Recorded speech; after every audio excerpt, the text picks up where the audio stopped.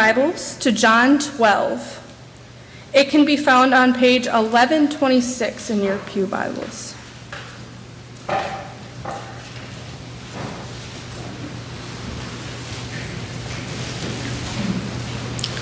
Listen to the word of God from the Gospel of John. We begin reading at verse 1. 6 days before the Passover, Jesus arrived at Bethany, where Lazarus lived, whom Jesus had raised from the dead. Here a dinner was given in Jesus' honor.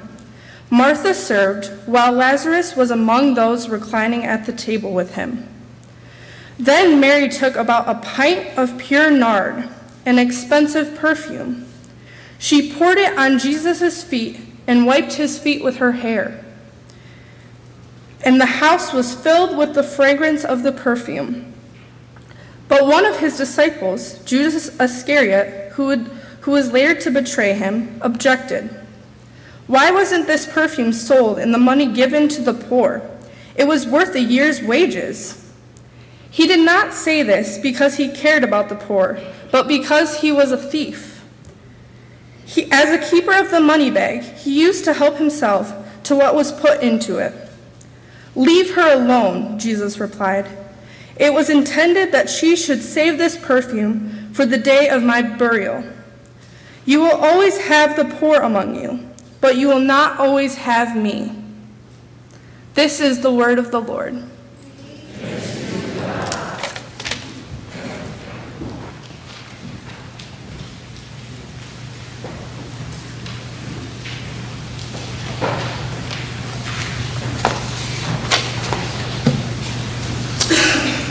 In the month of March 1991, President George H.W. Bush was enjoying approval ratings that were just unbelievable. 90% of the American voting public approved of the job that George H.W. Bush was doing. But within the space of a year and a half, those numbers flipped.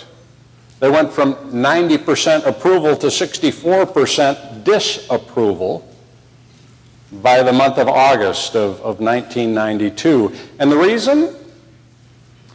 Well, the reason was, in part, a recession that was going on, and another presidential candidate at the time by the name of Bill Clinton, whose campaign manager who had come up with a kind of a mantra for the rest of the campaign season. And that mantra you've probably heard before: the economy, stupid. And they rode that mantra, focusing only on the economy, right into the White House. I don't know how many of you were surprised by the results of last Tuesday's primary election here in Michigan. Donald Trump won for the Republicans and Bernie Sanders for the Democrats. And it wouldn't be difficult to make a case for this too being all about the economy. Mr. Sanders' message is that which stands between us and our fair share of the pie is that 1% at the top, those wealthy Wall Street people, those bankers who consume all of our resources and leave little for the rest of the American public.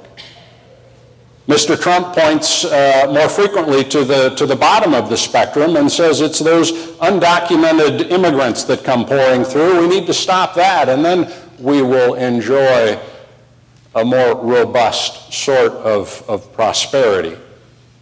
And whichever narrative you choose to believe or sign on to, well, in the end, it all is about the economy. It's about the bottom line, about what comes in for us. We've been following Jesus as he travels towards Jerusalem in this last trip.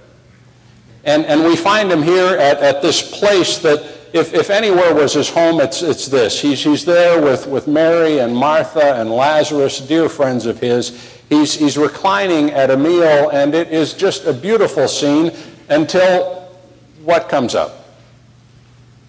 The subject of money. And all of a sudden, everything is disturbed as the question is raised about how much was spent. We were told when we first became missionaries that there were 3 things that you mustn't talk about with other missionaries. I forget the other 2, but one of them was how other missionaries spend their money. You don't touch that. It creates disunity on the field. But here we are with Jesus, with his disciples, with Mary and Martha and Lazarus, and right in the middle of this beautiful scene, we have the question of corruption and campaign financing and priorities and efficiencies and outcomes. It's like we're back in campaign season. It's all about the economy. And so we're going to talk a little bit about the economics of Lent, the economy of Lent. But before we get there, we're going to take a look at this incredibly beautiful scene as the gospel writer John sets it up. It's a picture that anticipates the coming kingdom of God. It's a banquet prepared in Jesus' honor and shared by Jesus' closest friends. You know, we're not exactly sure how much time has elapsed between chapter 11 and chapter 12. In chapter 11, we have the story of the resurrection of Lazarus. Jesus calls Lazarus out from the tomb. And a little while later, in chapter 12, we find Jesus coming back, and they're putting on a banquet in his honor. They're welcoming him back to this home. And you can imagine as you walk into a home where a meal has been prepared, the wonderful sensation of the warmth of the kitchen, the smells of the food that have been prepared. Everybody's there, all your friends, the people who are close to you. And all of a sudden there's another smell that fills the house. And it's the smell of this incredible fragrance, the smell of this incredible perfume. Stephen Shoemaker describes the scene of the people who were there in this way. There was Martha, busy Martha, who had made the supreme confession of faith in the chapter before. And as Jesus had come to the house, Martha had said to Jesus, "I believe that you are the Christ, the Son of God, who was to come into the world." And he goes on, there was Lazarus, over whom Jesus had wept, whom Jesus had raised from the dead, who was now trying to figure out how to live the rest of his resurrection life. And there was Mary, the ideal disciple of Luke chapter 10, 38 to 42, who sat at Jesus' feet and learned from him. The supper echoes earlier meal, signs of the breaking in kingdom, and peers forward to Jesus' Last Supper with his disciples. And there they are, they're enjoying this supper, and they are overtaken by this smell of perfume that fills the whole house. And if we pause there to think about fragrant offerings, if we go back in the Bible and look at the book of Exodus, where instructions were given for the tabernacle, in chapter 30 in particular, there's a whole series of descriptions about how to offer a fragrant incense, a fragrant sacrifice. And it becomes clear that the house of worship was to be a place of rich and luxurious smells. And if you look at the writings of the Apostle Paul, too, which were penned before this gospel was, you see to the Ephesians that he describes Christ's sacrifice as a fragrant offering to God. And to the Ephesians, or to the Philippians, he writes of their gifts as fragrant sacrifices before God. And so we get a sense of what it's like to be in this aromatic environment as they gather together with Jesus Christ just a week before the celebration of the Passover, and just a week and a day or so before Jesus Christ becomes our Passover. This image of fragrance, of pleasure carried by the air itself, inhaled and shared by all who come into contact with it.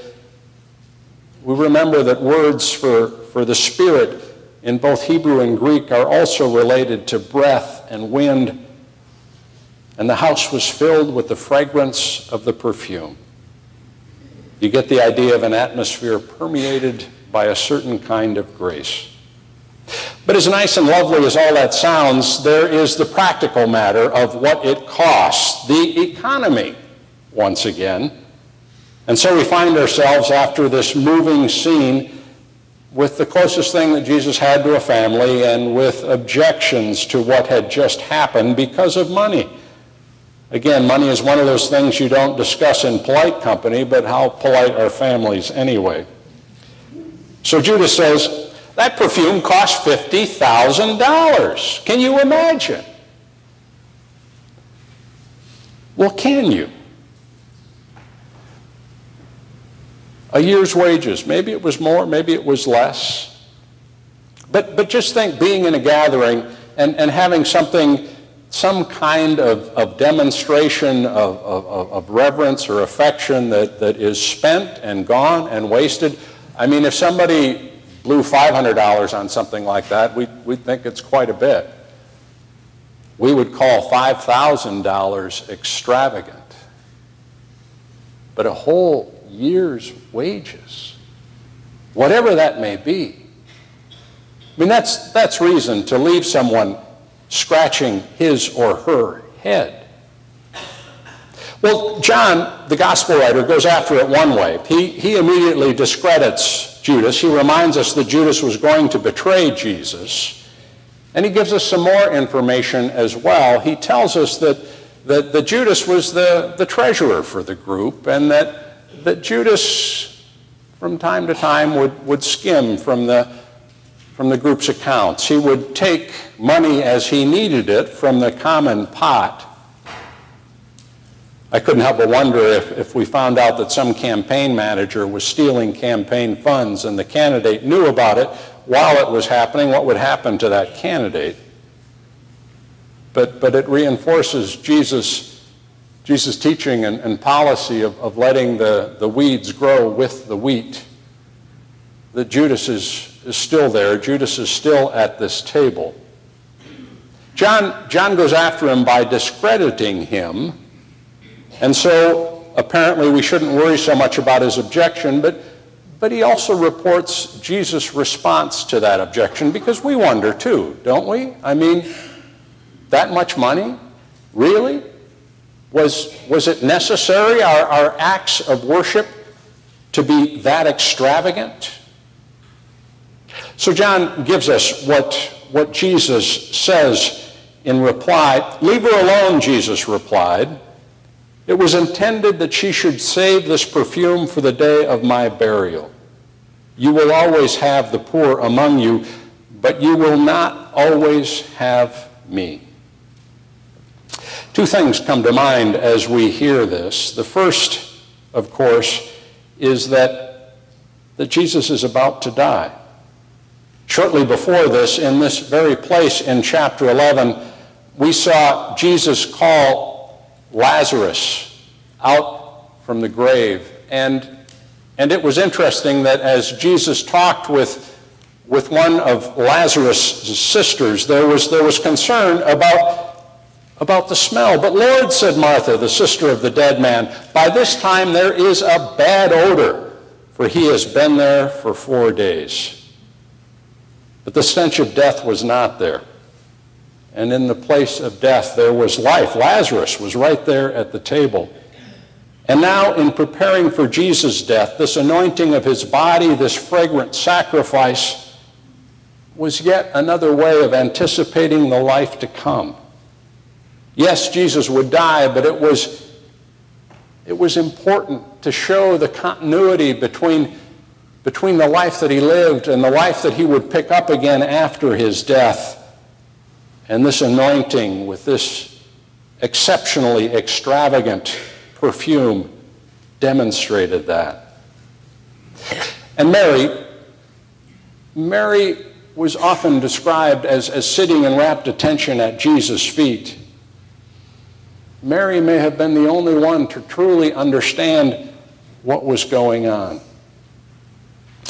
But when Jesus says, "You will always have the poor among you," he isn't just saying or also saying that they would be there and he wouldn't, because Jesus had always said that he was with the poor as well. This is the same Jesus who had taught them, "I tell you the truth, whatever you did for one of the least of these brothers of mine, you did for me."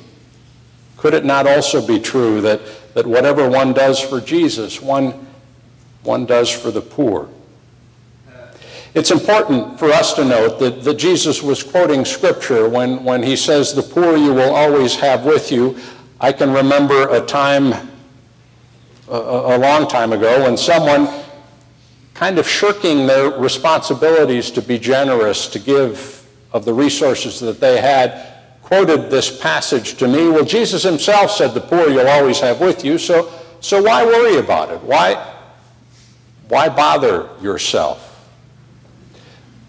Well, it's important to note that this is a quotation from Scripture. It's from Deuteronomy chapter 15.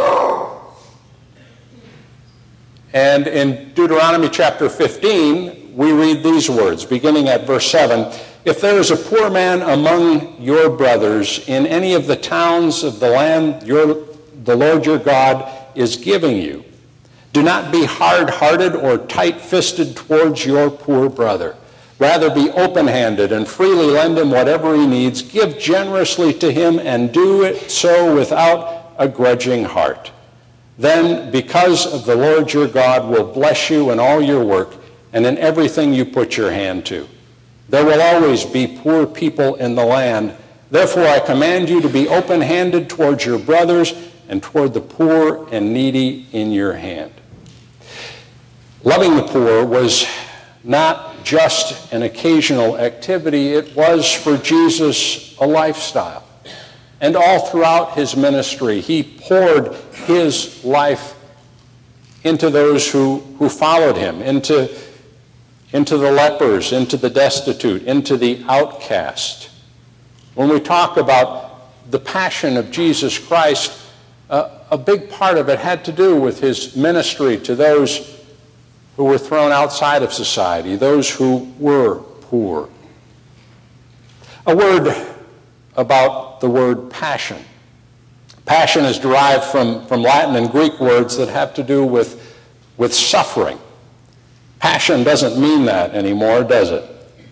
Passion has come to mean something, it's come to be something of an emotional buzzword. We talk about our passions on our resumes as we try to sell our enthusiasms to other people. I'm passionate about this or that or the next thing. And what we want to say is that we feel deeply, we feel strongly about one thing or another. And yet it comes from words that aren't so much enthusiasms as those deep feelings of pain and suffering. I guess it's not hard to understand how they're related. They're both very deep, very profound. And when we talk about the passion of Christ, we talk about that which was deepest in him, that which he felt the most. And when we look at this sacrifice, when we look at what Mary did, well, she's silent here in this passage as well. But we know her from the Gospel of Luke to be one of the most perceptive of Jesus' disciples. Unlike busy Martha, she's absorbed Jesus' teaching like a sponge. And while everyone else is eager to deny Jesus' upcoming death, well, perhaps Mary understood that. She knew what was coming. And in this passionate act of letting down her hair and anointing his feet, she not only prepares him for burial, but she joins herself to him. She pours out a year of her life on his feet, and the fragrance fills the house. in the face of death, who counts the cost anymore. Jesus, as I mentioned earlier, is less than a week away from celebrating his last Passover meal, and he's just over a week away from becoming our Passover meal. And surely the inner struggle that became visible in the garden, where he sweat great drops of blood, is already stirring in him. And so Jesus welcomes Mary's passionate act. He was about to pour out his own life, welcomed someone who poured out her life and her livelihood over him in preparation for his death. The economy of Lent. Before I say anything else about how this all applies to us, I'd like to say a few more words about the economy of Lent. In the Gospel of John, a number of authors commentated about how this gospel demonstrates how Jesus manages to create abundance where there is scarcity. And a number of people talked about the bookends to Jesus' ministry, how Jesus' ministry in John began with that incredible wedding at Cana, where they ran out of wine, and Jesus, instead of providing a couple of bottles until the bar closed, Jesus turned water into wine, and there were as many as 180 gallons left for the wedding to enjoy, to continue their celebration, an extravagant and ridiculously expensive gift.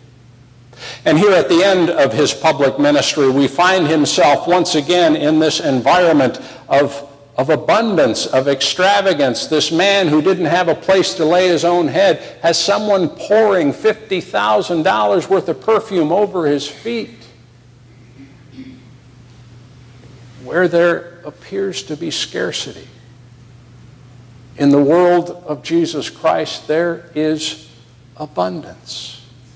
And of course, looking at his ministry, looking back at that time when he was teaching by the Sea of Galilee, and everyone was hungry and they were too far to get anything to eat. And he asked his disciples, and they don't know what to say. There's a kid here with a little bit of food. Again, instead of snack packages that you get on the airplane while you fly across the country, Jesus provided everything that everyone could eat. And there were 12 baskets of leftovers. And after this story, when Jesus goes out to see Peter while he's fishing again, he tells him to cast the nets on the other side. And once again, it's been a long night of nothing. Like us so often, our endeavors are met without the kinds of results that we desire. But Jesus tells Peter to try again. He throws the nets on the other side, and 153 whoppers show up in his net, so many and so big that they wind up breaking his nets. Over and over again, Jesus shows his followers incredible abundance, ridiculous extravagance, where there was once only adversity and scarcity. Mary understands the extravagant abundance of life with Jesus. She's not after a reward for the biggest donor. She's not trying to get the most bang for her buck. She's not using her money to leverage her influence. She's joining Jesus in his passion. She's uniting her life with his. Can you measure the results? Probably not. Is there a spreadsheet where you can enter this data? I don't think so. A word about what we have just done this morning. This is the one time of the year when you get to see Stephen ministers. After this week, they'll kind of disappear and you won't hear about them. Maybe they'll show up in the prayer guide once in a while, but you don't know who they're ministering to. They won't report to you. They won't report to me. They just go about their work. All you need to know is that they're there. Their goal is not to fix anything. They understand that only Jesus can do that. Their goal is not to leverage their influence or have something named after them for their contributions. What they do is guarded by their own pledge of confidentiality. In many cases, I won't even know who they're looking after. No one but the people they care for are aware of what they do. They've agreed to put into practice the economy of Lent, without thought for practicalities or efficiencies and without tying their efforts to a certain set of outcomes. They're pouring out their lives for and on behalf of others. With Mary, they're anointing Jesus for his burial. With Mary, they're serving the poor. And with Mary, they're pouring out their lives over the one who poured out his life to save all of us. But it's not just Stephen ministers who are invited to live in this economy of Lent, this strange place of scarcity and ridiculous abundance. It's all of us. Judas's questions about how much was spent are good ones, but you know, when you're facing death, your priorities shift. And we're all facing death every day. Instead of hoarding, you pour out. Instead of calculating, you simply give. Instead of waiting, you get on with it. You look to the one who is laying down his life for you, and you pour your life into that. As hard as it may be to believe, even for Jesus, it's all about the economy. Let's bow together in prayer.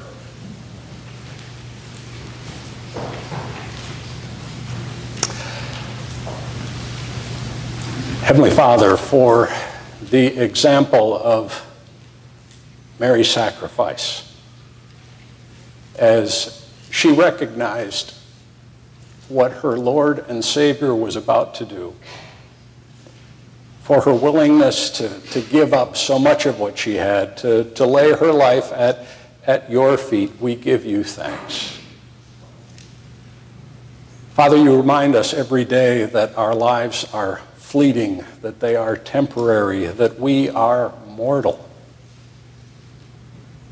And we ask, Heavenly Father, that you will help us to live with the awareness that certainly Mary and Martha and Lazarus had after his death and resurrection, that all of this is passing. May we, too, adopt the economy of Lent. May we pour out our lives before you. May we eagerly become part of the sacrifice that you make for us in Jesus Christ, your Lord. Father, we ask all these things in the name of the one who loved us and poured out his life on our behalf. In the name of Jesus, amen.